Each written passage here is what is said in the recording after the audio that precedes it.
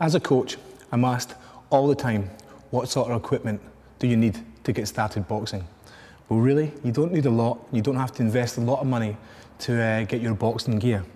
If you're going to a boxing class, for example, all you need to take is your towel and your water bottle, and I bet you the rest will be taken care of in the gym that you're going to. All right? If you're going to get your own gear and you want to work out at home, then I would recommend you get a bag, a medium to heavy bag. A medium bag can be maybe around 40 kilograms all the way up to 80 kilograms. But you don't have to get something very expensive. We live here in Australia, and a good bag costs anything between 120 bucks all the way through to $200, $300. And the bags you see me using a bit later on cost about that, between $200 and $300. Now that's probably the most expensive thing you'll ever have to invest when you're starting out boxing training. Another thing that you will need is a set of skipping ropes. Now, as I mentioned in the book, The Mastering the Art of Boxing, all right, there's different styles of skipping rope you can get. I've got 3 here. They're all PVC, all right, so they go pretty fast, and you can also get leather ones. You can also get the ones you got at school, you know, they're not made of anything. I think they're made of rope that you would hang your washing up with. They're no good. You want something either PVC or leather. I've not got any leather ropes here with me just now, but the 3 ropes that I do have got different handles. I just want to talk a little bit about the handle, all right? Now, this one here, you can see these 2 are quite similar, all right? So they're not big, chunky to hold in your hands. So if you're skipping for a long time, your hands tend to cramp up, right? The reason your hands cramp up is because you've constantly got a grip and you're moving your wrist and your forearm. That is totally natural. Don't think it's not, okay? And then if the smaller ones, you don't like that, you can get these bigger handles. I prefer the smaller one, but these bigger handles gives you a bit more to grip onto, and doesn't make you go any faster or any slower. So that's your skipping ropes. You're going to need skipping ropes for most of your warm-ups as a boxer, all right? It helps you become more agile. It warms up all your muscles, and it warms up all your joints. So it's very important that you do learn how to skip. Now, jump onto the skipping lesson, and you'll see me doing it in many different ways. On YouTube, I think I went through maybe 10 different styles of skipping, all right? There is no end to what you can do skipping. You can use it as a warm-up, and you can also use it as a conditioning session for 20, 25 minutes and just go hard, all right? But more on that a bit later. Next thing you're going to need is, before you start punching the bag, all right, it's mentioned here in the Mastering the Art Boxing, Mastering the Art of Boxing is hand wraps. Now, there's different styles of hand wraps. You have a normal cotton, solid hand wrap, and you have these type, which I much prefer, which are more in a Mexican style hand wrap, which are elastic, all right? So they stretch a little bit, so you can get them around and make them a bit more secure in your hand. They come in all sorts of different colors.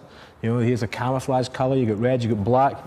Doesn't matter, the girls even got pink, right? You're gonna have to have a good set of hand wraps, okay, if you're gonna protect yourself and set off in your training with the best possible start.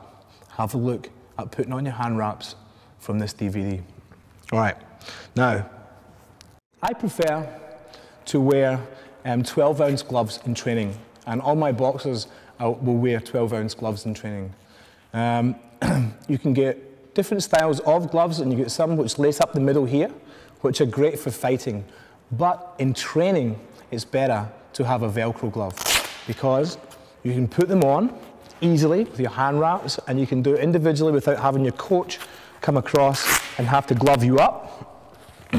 All right, and even with your glove, when it's tricky to move around, all right, and hold things when you've got your gloves on, you can pull and you can fasten securely with a Velcro glove. With laces, you've got to use your teeth and you've got to fasten. It's a pain, all right? So these gloves are 12-ounce gloves, all right? When you go into sparring, we use 16-ounce gloves because they've got a bit more padding. They're a bit heavier, so in theory, it's not so sore when you get punched. Why would you want to be in pain when you're in training, all right? So these are 12-ounce Velcro gloves. You can get them from any store which sells boxing equipment. And these days, boxing equipment is sold all over the world in department stores, online. They're very easy to get. All right, another style of gloves that you can use when using the bag is this style here, the old bag glove. They don't weigh very much, they don't offer much protection, but they certainly do serve a purpose in strengthening your hands. So even though I prefer this for my boxer when he's training, because if he breaks his hands, if he hurts his hands, he's out for weeks, with these, you do strengthen your hands a little bit more. All right, so it's entirely up to you. They're not very heavy, but still, if that's all you've got, that's good. So pretty much that's all you need, all right, for training purposes, if you're going to train on your own or if you're going to train with a friend. Later, we'll get on and we'll talk about sparring, all right? So you'll need a gum shield, you'll need a head guard, and you need someone else to be watching and supervising with you, all right? It's all very well wanting to box, but you've got to be safe, okay? One punch too many to the head can cause serious damage. You've got to be careful in what you do.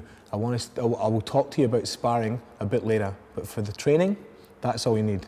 Everything you need to know about training is in this book, which I've printed off and we'll go through today, all right? Through all the punches, all the equipment you need, different combinations, and everything you need to know, everything you need to know about training is covered in the Mastering the Art of Boxing book.